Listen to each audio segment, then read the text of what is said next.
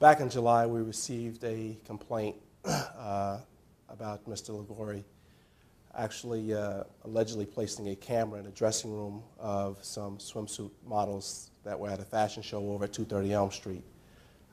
Shortly thereafter, they came to us and advised us as to what they had discovered, and then we commenced an investigation from that point. It's in a dressing room showing some of the swimsuit models actually undressing and a couple of other ones that were going to undress before it was actually discovered that a live camera was actually running in the dressing room.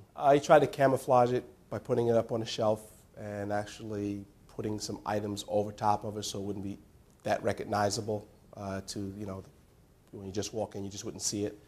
But one of the females actually did discover it, and they did take action. We actually executed a search warrant to retrieve any and all information that may have pertained to this case and maybe other cases that we're actually still combing through to go through to see if there's anything else that there may be further charges coming. I mean, it's a clear violation of someone's expectation of privacy, for sure. And it's just something that shouldn't be done. I never had a situation like this. I mean, in this business, in the fashion business, working with 12 girls, there's some drama here and there, but not to this extension. And I wanted to clarify that I didn't know the guy. That was the first time I ever saw him and met him. And I'm just gonna have to Google anyone who comes near me and my models.